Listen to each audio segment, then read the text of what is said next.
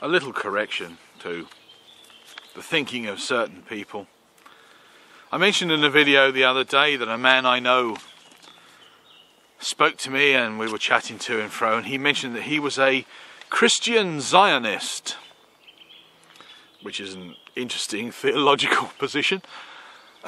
Not that it was for me to sort him out, you understand, but never mind. And it occurred to me that an awful lot of professing Christians are as stupid today as the Jews are. And they have no darn right to be stupid. There is a simple principle today that we're in the new covenant. The old covenant ways of doing things are done away with completely. We haven't got replacement theology today, as some people like to talk about. We have a new covenant. We're not replacement theology people, we are new covenant people. Replacement covenant people, if you like. The new covenant is as different from the old covenant as chalk and cheese, and they are as... It's no good you saying, oh yes, but it's all the covenant of God, so therefore it's the same. The same way you say it's all white, chalk and cheese, therefore it's the same. Give me a break. Please.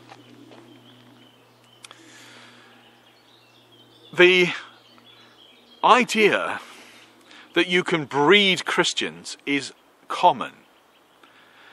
I have seen Christian parents, people who were genuinely initially saved, take their children along to church, bring them up in church, and it's everywhere. You've seen it too, of course you have.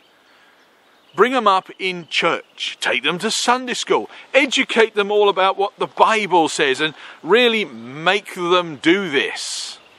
I've heard a number of stories, and some recently, of how children are being forced to listen to or read Bible stories and stuff, and have this really driven into them and punished if they didn't remember what they'd been told, and what have you, and really berated if they didn't accept it and believe it.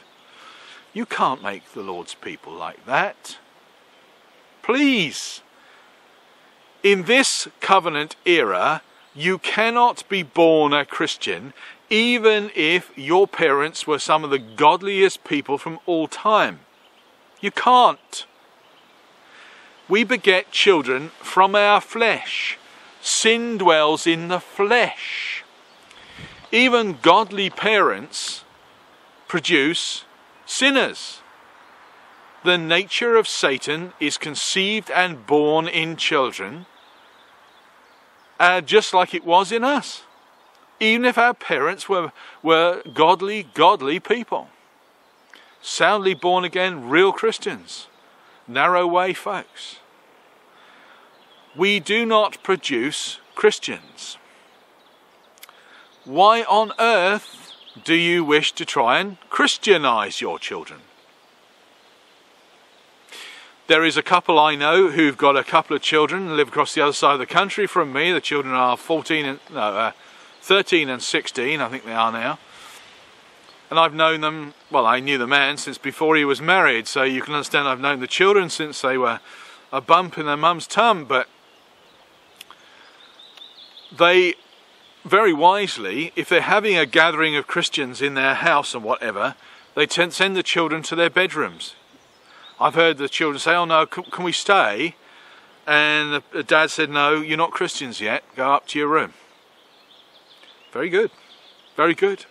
Conversely, I have been in church gatherings, and you've been here too, of course you have. Now, I'm soundly born again, I'm a babe in Christ, and I just really don't understand anything much at all. And there I am, loving God, and I find that some parents have brought their children into the meetings.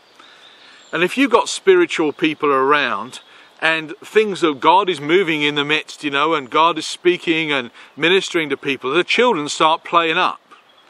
They start kicking and making up a fuss. They don't want to sit there. They're squirming and wriggling and making a noise and complaining and crying and all the other stuff. You've been there, haven't you? Why?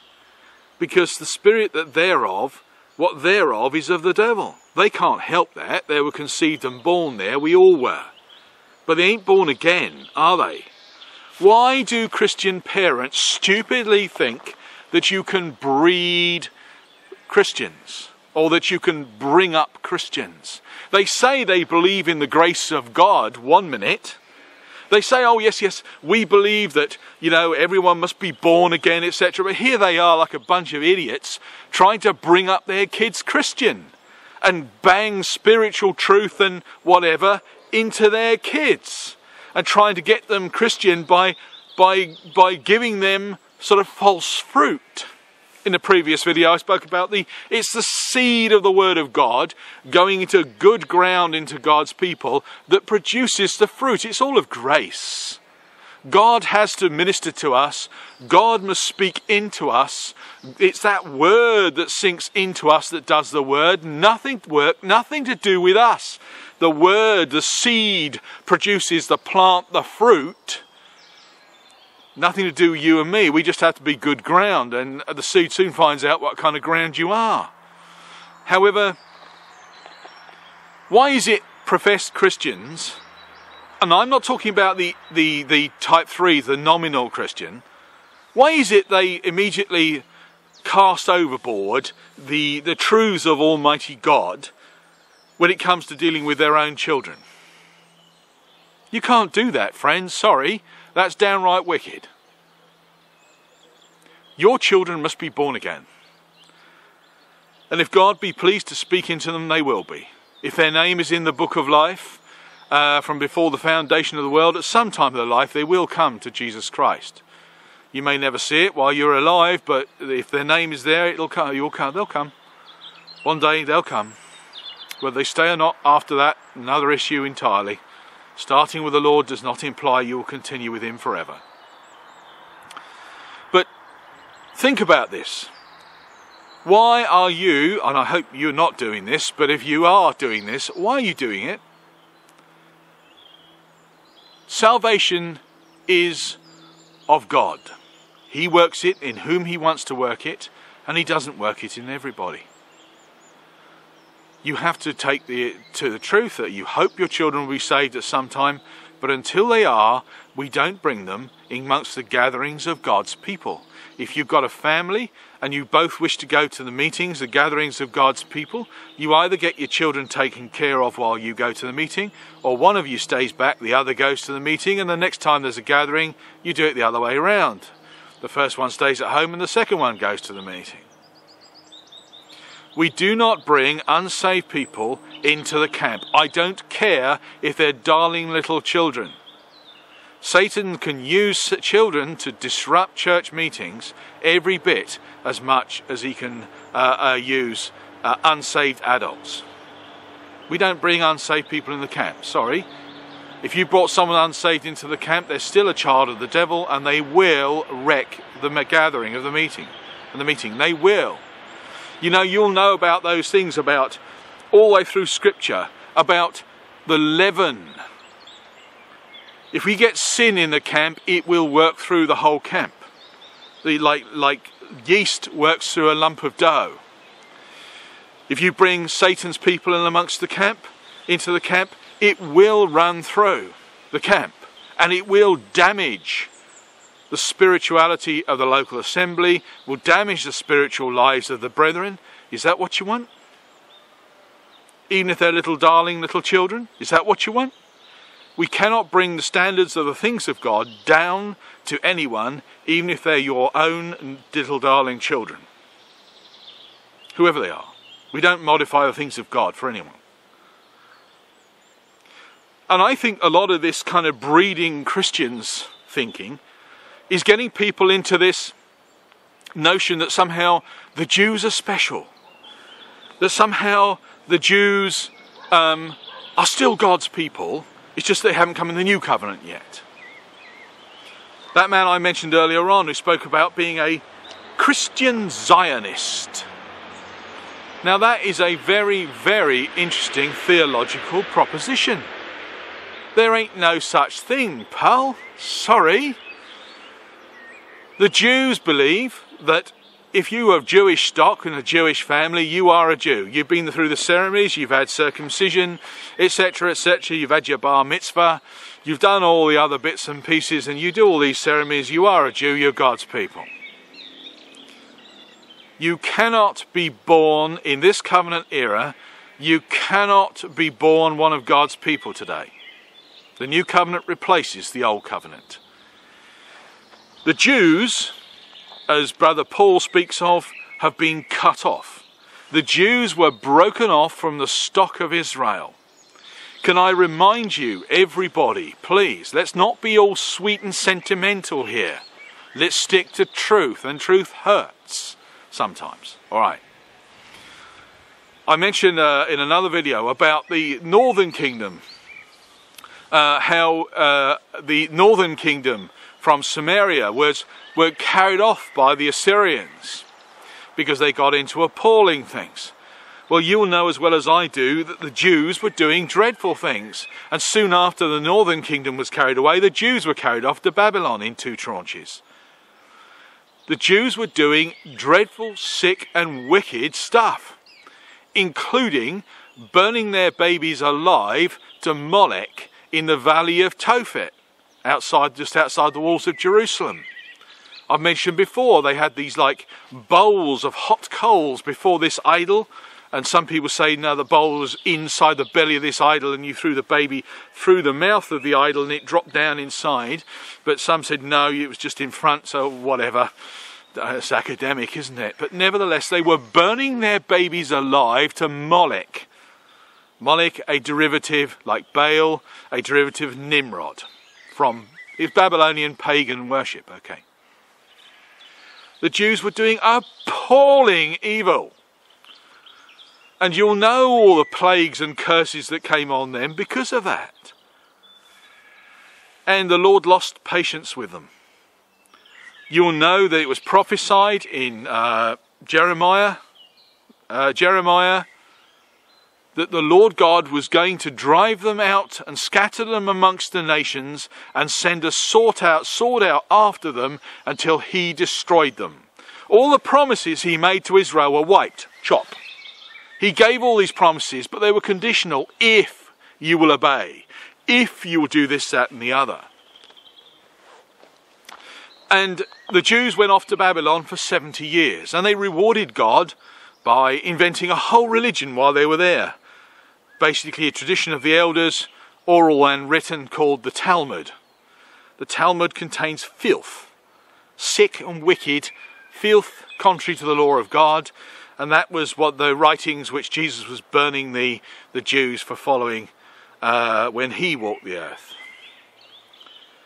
The Jews came back after 70 years, again in 2 tranches, a few thousand, not all of them by any means. It appears the vast majority of them went up into Europe. But whatever happened, they got there somehow. The Romans arrived in the land, and you know what happened, and they were there when Jesus was born. To top it all, the Jews rejected their Messiah. And in AD 30, the Jews had him crucified. And you know, I don't need to tell you about that bit of the story. But that was the cherry on the cake. In AD 70, as prophesied, as Jesus himself prophesied, Jerusalem was trashed by the Romans, and the whole of the area, all of the people were there were destroyed and driven out, and they fled. Only in relatively recent years have they gone back there in any numbers. However, the Jews rejected their Messiah, and the scripture records they've been cut off from the stock of Israel. They can be grafted back in, as scripture says, has he utterly cast them away? Well, no, he hasn't. There's an elect amongst the Jews as there is amongst the Gentiles. The Jews have to be born again if you're going to enter Israel, God's people, and the Gentiles have to be born again if you're going to enter into God's people, Israel. Israel's a spiritual body now, not a physical group of people. You don't have a group of people who are natural born members of a group and natural born children of God. of a different covenant. That's garbage. Christian Zionism, come on. Give me a break.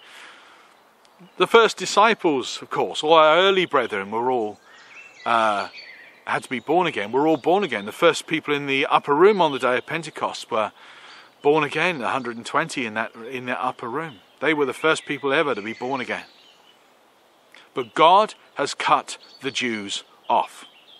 And I think this kind of church situation that we've got everywhere, where people are taking their children along to get them Christianized, it comes from paganism. All that comes from Rome and all the rest of it. And that's what the Catholics do. But not amongst us, please. You don't try and Christianize anyone. Salvation is of God. He will speak to whom he wishes to. And as Jesus said, all that my Father gives me will come to me. We don't have to worry about that. Whoever he has decided to set his love upon will receive salvation. Whether they stay with him thereafter, that's another issue. You understand? However, why on earth are people trying to breed and or bring up Christians? Hey? God must speak to people. You can't have preaching of the gospel amongst God's people. You'll never hear the preaching of the gospel in an assembly of God's people. They don't need to hear it. They're in the good of it already. You don't preach at God's people. That for which is for the unsaved, the gospel to the world, the things of God to God's people. Christian Zionism, oh, please. Jesus said, my kingdom's not of this world. The city of Zion now is a spiritual city for which they have no access. And only those of us who are born again belong to Zion. You can't have a physical people on a physical ground. Jesus said his kingdom was not built at this level. What the blue blazes are they doing? But Christians are trying to do the same thing, aren't they? Think about it. Well, we're just going to breed up these things. We're going to bring up all these people here and we'll have a Christian country. No, you won't. The United States, UK and other countries in the world which have a large number of professing Christians in them, they're not Christian countries. There's no such thing on the planet, and there never will be, never has been. Nonsense. Please, let's quit the breeding Christians program, shall we?